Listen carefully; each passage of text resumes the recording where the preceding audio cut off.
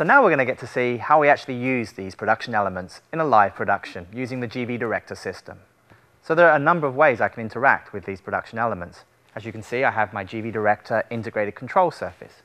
If I press Input 2 here, I choose the background image Live 2. I can also interact with production elements on our optional touchscreen multi-viewer here. This is a really cool way to work with live background elements. So, no surprises, if I press Input 1 is selected as the background production element. Probably most usefully, I can assign those production elements to physical buttons here on our control surface. So whilst this may look a little bit like a program preset row from a traditional ME-based switcher, it's really not. These are just buttons that you can assign functionality to. In this case, I've assigned the 8 cameras in a row, creating a really familiar mode of operation for anyone who's sat in front of a switcher in the last 50 years. By assigning these 8 live production elements in this row, I've created a cut bus, a very familiar mode of operation for just about anyone.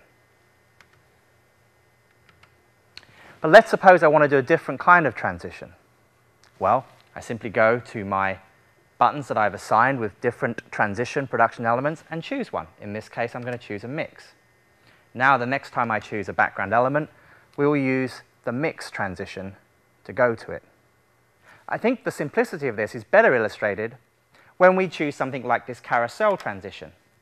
Again, now the next live production element that I choose, we'll go to with that particular transition. Now, that's a complicated transition in anyone's system, frankly. But to me as an operator, it was really no different than when I was cutting.